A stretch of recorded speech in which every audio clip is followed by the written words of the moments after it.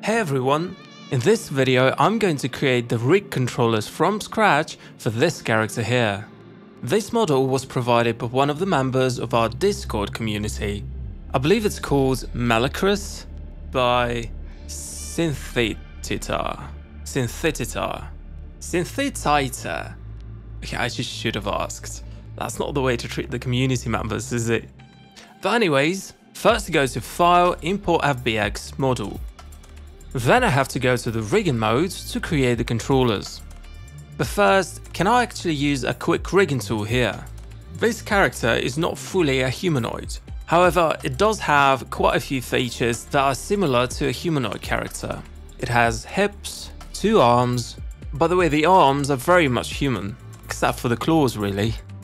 It has a neck and a head, and only legs appear to be quite different.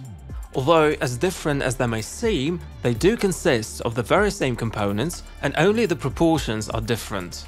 For example, this here is a knee and that is a heel.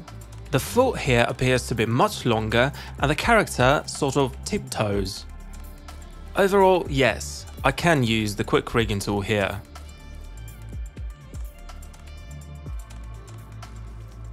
So let's start with assigning the pelvis. These bones are related to the tail, so we will deal with them later. For now, we can work with the spine. So as you can see, there's quite a few points that the character's spine consists of.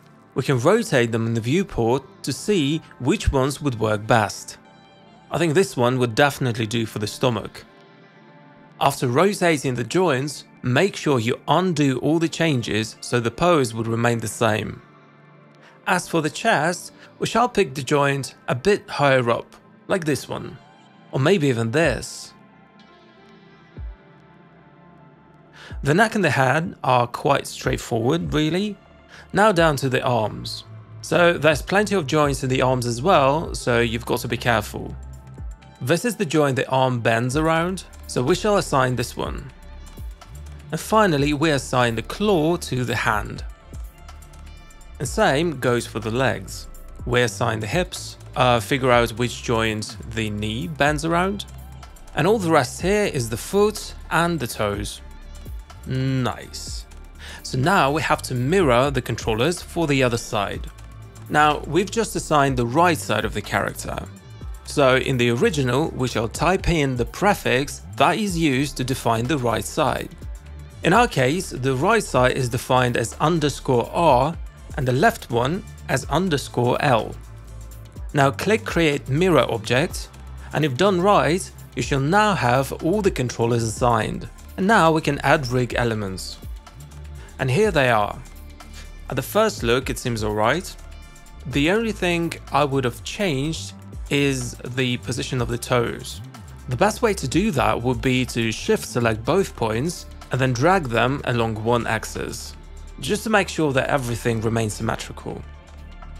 Now we can exit the rigging mode and check if the controllers work properly. Well, auto-posing obviously does not work smoothly. We can clearly see there's definitely an issue with the legs. Well, that's expected since auto-posing was initially created to work with humanoid characters. But it still works in some way. But for some points you would definitely have to come up with some sort of solution, maybe lock the points, or use the point controller mode instead. But check this out, the point of the heel is actually placed on the ground level, which allows auto-posing to give more stable results. But now that we see that the rig actually works, we can focus on the details. Let's add the tail, shall we? To do that, you'll have to create the controllers manually. Let me show you on this simple example how the process of creating controllers actually works. Each rig element consists of 3 points, a box controller, and a rigid body. The rigid body is required for the physics tools to work. And the position of this whole element is actually determined by those 3 points. The main point determines the position, and the 2 other, the rotation.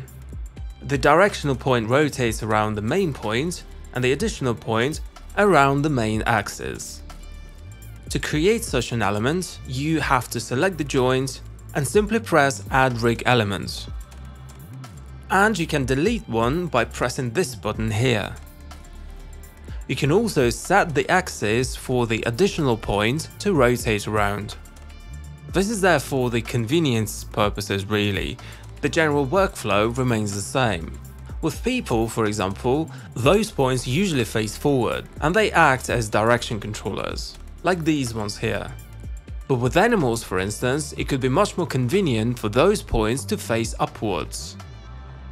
You can also choose between global and local spacing for the axis.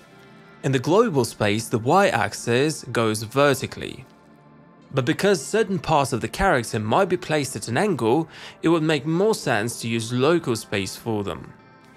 And finally, the offset value sets the distance from the additional point to the main one.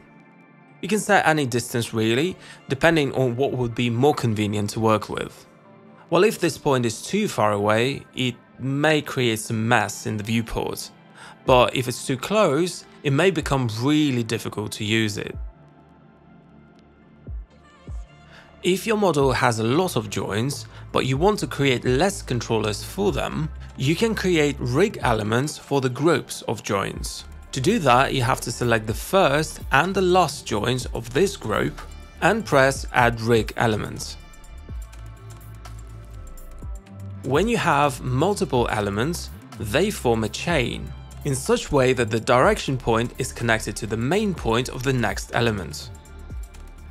Feel free to move the direction points at the end of the chains, as well as those additional points. However, if you break the connection in the middle of the chain, or move the whole element away from the joints, it may cause the rig to not work properly and the joints to get deformed. And this is all we have to know for now to create the rig elements for the tail. If you want to learn more about rigging, you can find more tutorials on our website, as well as in the Cascadeur documentation. Now, select the joint, switch to local mode. For this one, I believe the y-axis should do the job, so I set it to Y, local, and shift select the end joint to create the rig element between them, and repeat the same for the rest of the tail. Now that we have the rig elements created, we can adjust the parameters for those rigid bodies. For example, we can change their mass. The weight of the rigid bodies influences the position of the character's center of mass. The heavier the tail will be, the closer the center of mass will shift towards it. It will also influence the character's physics behavior and its balance. You can also use the mouse wheel to adjust the size of those rigid bodies. It is best to keep it within the boundaries of the character's mesh.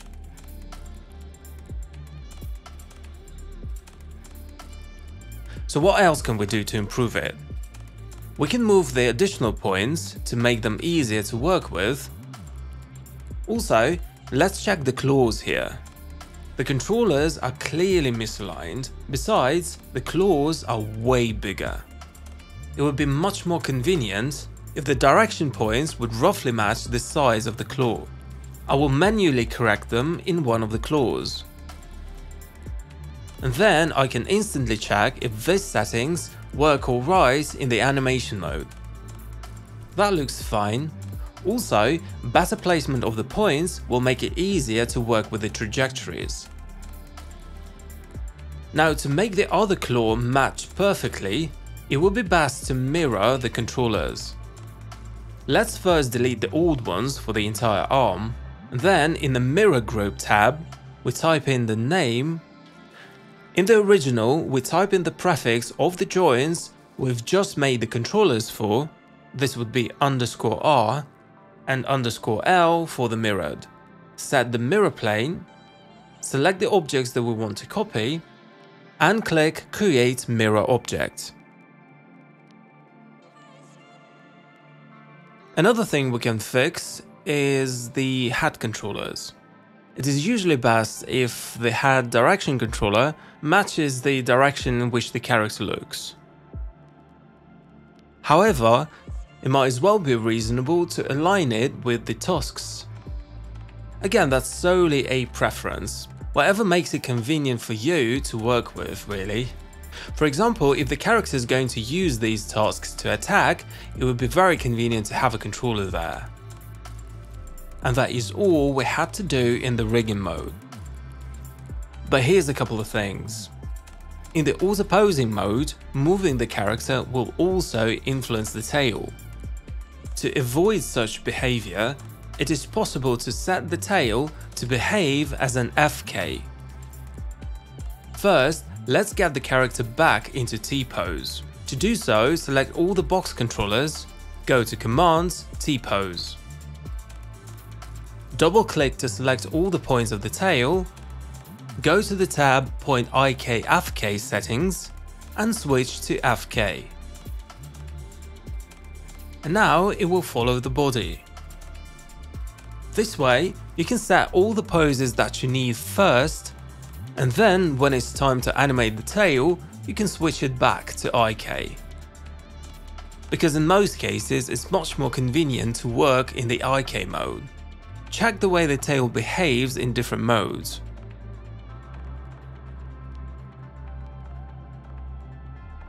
It might also be handy to have your tail as a separate track on the timeline. And there you go, this rig is done. If you have any questions, make sure to check our Discord server and stay tuned for the updates. Thank you for watching and see you next time.